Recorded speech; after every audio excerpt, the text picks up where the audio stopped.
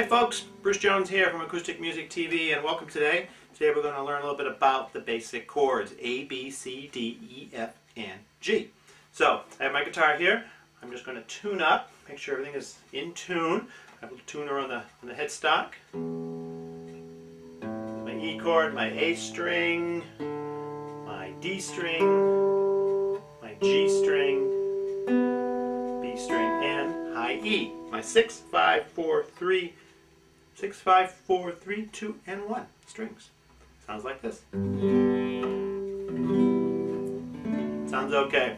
Alright, let's get started. On the A string, or the A chord rather, we're going to use our 3 fingers, and the 3 strings right here, we're going to use the 4th, the 3rd, and the 2nd. We'll just place on our ring finger on the 2nd, our middle finger on the 3rd string, and our index finger on the 4th string. They all go in the 2nd fret. These are the frets. 1, 2, 3, 4, 5. They work their way up. The strings go this way. Sounds like this. The A is played from the 5th string all the way down. Another way to play that chord, which is pretty common after you get used to this way, is you either use your pointer finger, your index finger, or your middle finger, and it's sort of the quickie way of doing it. You just try not to touch that bottom string. The B chord, the 2nd chord of our A, B, C, D, E, F, G chords, the 7 chords, is the B, and the B we kind of go to a bar position. So for bar chords, what those are, cover that in another video, but this is how the A fits, and it starts here at the nut and comes up. So for the B chord, we just move up 2 frets. We take our index finger, put it all the way across, and put our ring finger right here on the 1, 2, 3, 4th fret.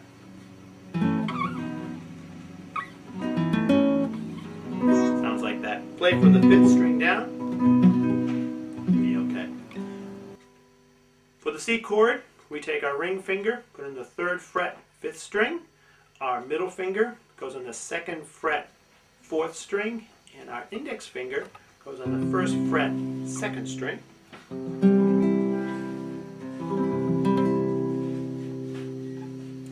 For the D chord is right here at the top, and we put our index finger on the 2nd fret, 3rd string, our middle finger on the 2nd fret, the top string, 1st string, the E, and our ring finger goes right here on the 2nd fret. And we strum from the 4th string to the 1st string.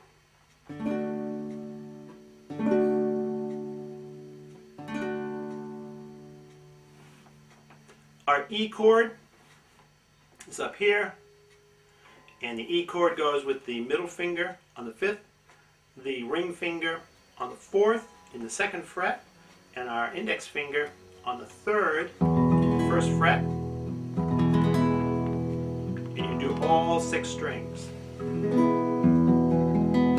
Nice full tone. That's the E chord. For the F chord, it's kind of like the C, except that it just moves up. So we take our ring finger on the 4th string, 3rd fret, our middle finger on the 2nd string, on the 2nd fret, 3rd string, and our index finger is supposed to kind of cover those 2 strings down here, but people usually cheat and just put it on the 2nd string of the 1st fret.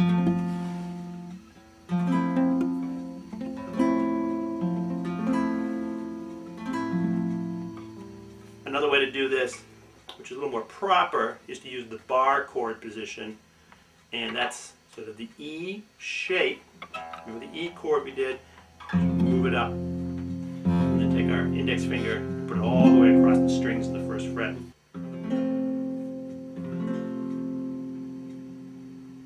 And the last chord of the A, B, C, D, E, F, G, the 7 chords that make up Western music, is we take our ring finger right here and put it on the 6th string, on the E string, 3rd fret, our pinky down here on the 3rd fret on the 1st string, the E, and our middle finger right here on the second string, on the second fret, fifth string. It's complicated.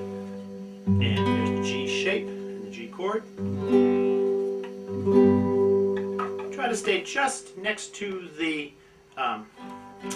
fret here, the little bar. You want to stay just as close as you can, but not touch that. There you have it. The A, the B, C, D,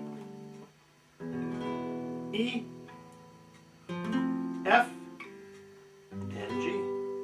There you go. So, and remember, you can come to Acoustic Music TV. We have chord charts that you can download. They're in PDF form. They're great for your notebook. So just go to Acoustic Music TV and download this. They're free. Just sign up and they're free. And it'll show you the positions that we just went through. Thanks a lot. See you next time. Bye-bye.